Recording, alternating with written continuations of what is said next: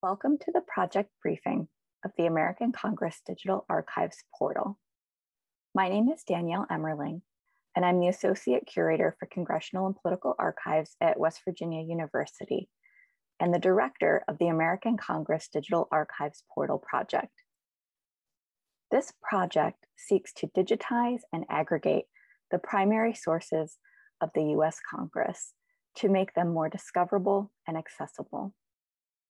The project focuses specifically on the personal papers of members. Personal congressional collections are created in the offices of members of Congress, and the collections are usually named for a member. But the collection names often obscure their breadth of content. Members' personal papers are invaluable for understanding legislative decision-making, constituent voices and opinions on policy topics, political processes, and America's social and political development over time. Despite their value, congressional archives are underutilized resources. Scholarly interests and trends are partly to blame, but significant practical barriers exist. Unlike presidential papers, which are centralized in one location, members of Congress choose the repositories for their collections. This means congressional collections are geographically dispersed among institutions large and small, with varying degrees of resources for processing and providing access to collections.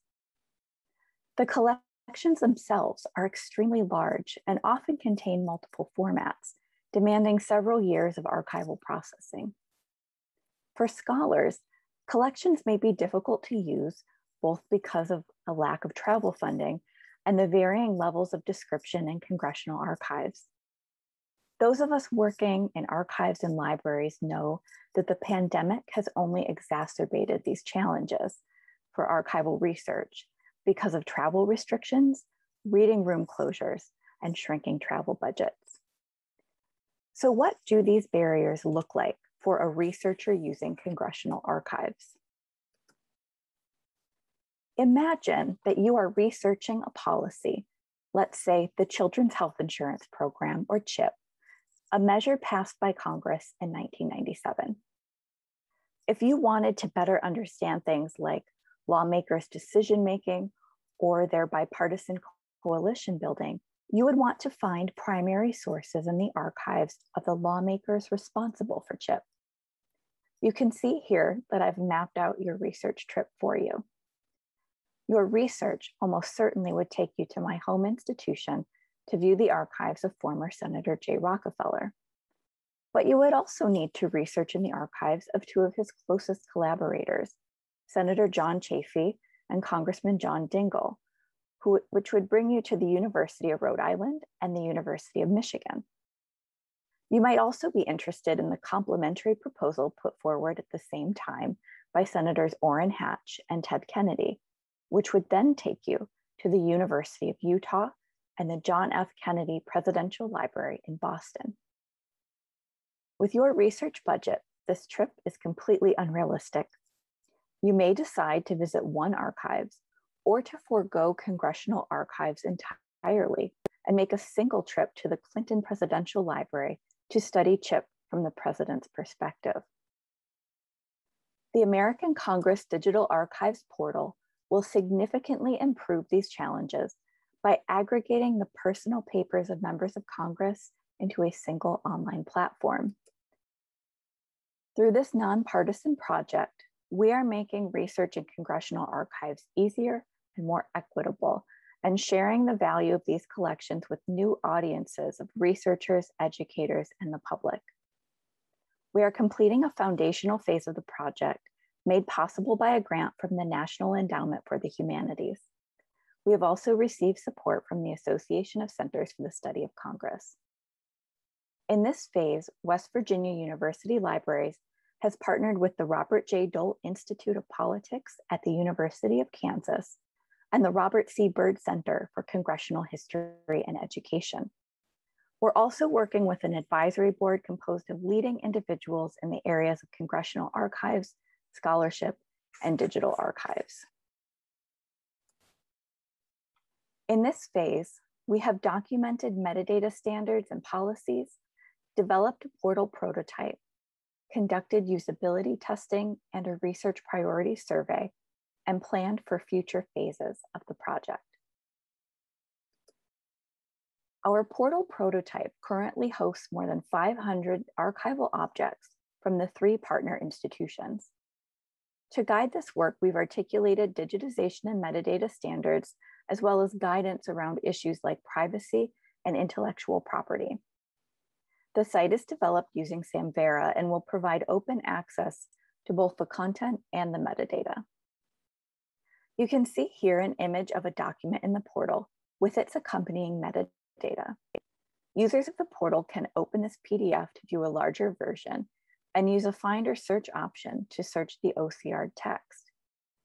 In the metadata, anything highlighted blue is a link that will open other relevant materials.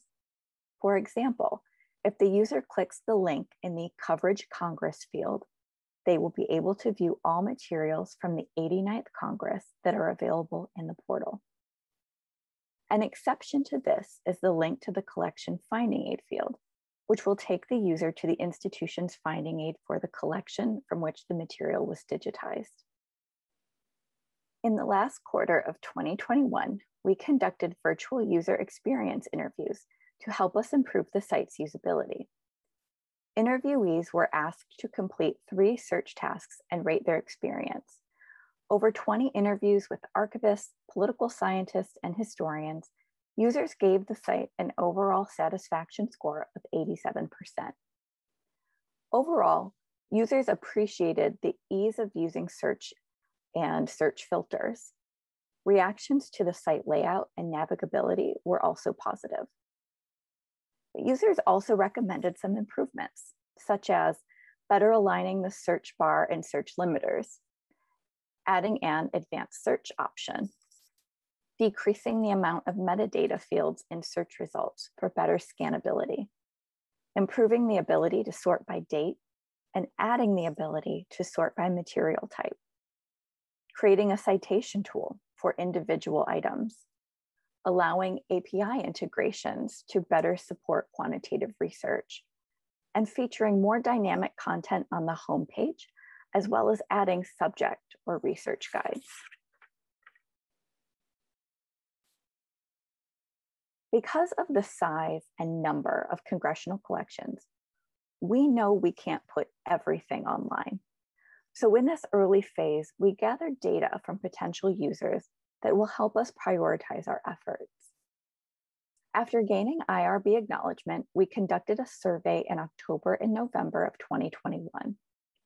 We asked demographic questions and questions about research topics and preferences, research methods with digital archives, and instruction with congressional archives. We received 126 responses. We found that most respondents identified in the disciplines of history and political science, and most identified as faculty.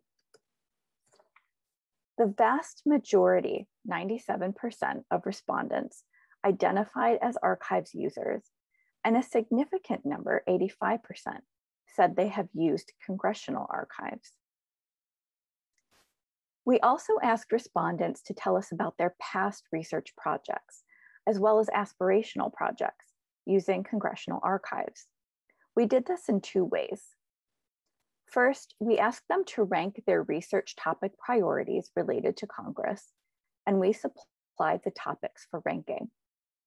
Second, we provided a short answer question. In the results from the ranking question, you can see there's not a vast difference between each of the topics, but it gives us some ideas about where to start our efforts. For example, the #1 rated topic, leaders and parties, could include materials about elected leaders, leadership activities, party organizations, and party continuity and change. #3, rules and procedures, includes things like lawmaking processes, congressional reform, and how a bill becomes law. Some of these topic areas are illuminated further in the short answer question, in which we asked respondents what topics, issues, or people they have studied or would like to study in congressional archives. Here's a snapshot of those responses. Some of the top ranked topic areas, such as leaders and parties, decision-making, rules and procedures, and elections, were also frequently mentioned and are reflected in the categories Congress and government operations and politics.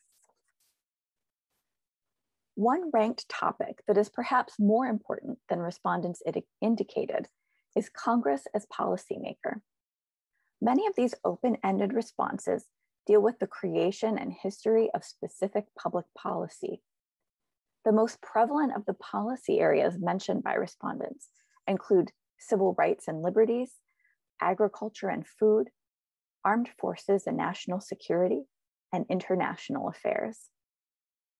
As we make plans to add more content to the portal, we will ask partners to correlate their collection materials to priority areas.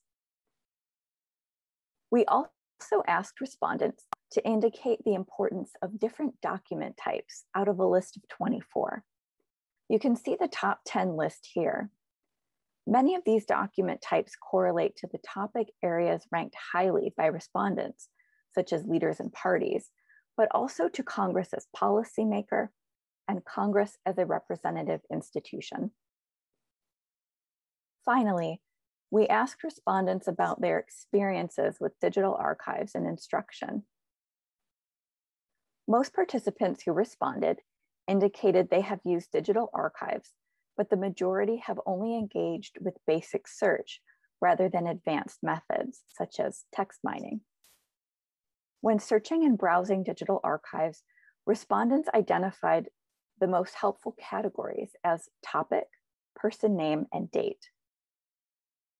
Most participants who responded have not used congressional or digital archives for instruction, but indicated that thematic document sets are or would be the most helpful instructional tool. Respondents who have used archives for instruction identified learning outcomes that relate to primary source literacy core ideas or to subject knowledge acquisition. As we conclude this foundations phase of the project, we are planning for the future. Our immediate goals are focused on developing the portal. We will continue to develop with open source applications, namely Samvera, and contribute new findings back to the community. We plan to contract with a web and application development company to help us scale the project. We will move the application from internal hosting to the cloud, and we will transition from hosting content to harvesting content. We'll also be updating standards, policies, and procedures to reflect this new model. In phase 3, we plan to expand partnerships and portal content to complete development for the nation's 250th anniversary in 2026. We will expand the number of partner institutions with a goal of including at least one institution from each state. With more partners, we'll also be adding more content. To do so, we will use the data from our survey to guide content selection. Additionally, we want to focus on the contributions underrepresented people and communities have made to Congress by including the archives of women, Hispanic, Black, Asian and Pacific Islander, and Indigenous Americans, as well as Americans with disabilities who have served in Congress. Right now, the formats represented in the portal are primarily text and photographs, but we will expand to include audiovisual materials. Development of the portal will also continue as we improve search and faceting features and add advanced search, as well as the ability to bulk export metadata from search results. During this phase, another goal is to support public-facing scholarship and civics and history education programs that use materials from the portal. Additionally, with the ability to bulk export metadata, we will have the opportunity to support more computational, data-driven approaches to studying the materials in the portal. With our partners, We will also create a governance plan to ensure the project is sustained and staffed beyond soft funding and beyond 2026. Phase 4 will be about continuing to add partners and content and supporting scholarship and educational initiatives. Development of the portal application will transition toward maintenance. And the most important part of this phase will be implementing our governance plan to sustain the portal into the future. Earlier, you imagined you were a researcher, potentially traveling to many different archives to investigate a single policy. But now imagine that you are able to do that work from your home. Imagine if congressional archives from all 50 states were represented online and a broader audience of researchers, educators, and the public could better understand what Congress does, how it does it, and why it's important. At a time in which America is experiencing deep political divisions, challenges to democratic norms and values, and when many Americans believe democracy is in crisis, this project takes on new urgency. It has perhaps never been more important for scholars, educators, and the public to have access to the historical records of the legislative branch. One of our grant proposal reviewers put it well. In part, they wrote, "Researching presidents or courts is vastly easier than researching Congress, a fact that has led to a fairly lopsided historical literature. This project's goals would help remedy this imbalance." We believe this project will do exactly that and make the first branch of government, the people's branch, more discoverable and accessible to everyone. You can explore the portal and access project documentation at congressarchives.lib.wvu.edu or contact me at danielle.emerling@mail.wvu.edu. Thank you for watching.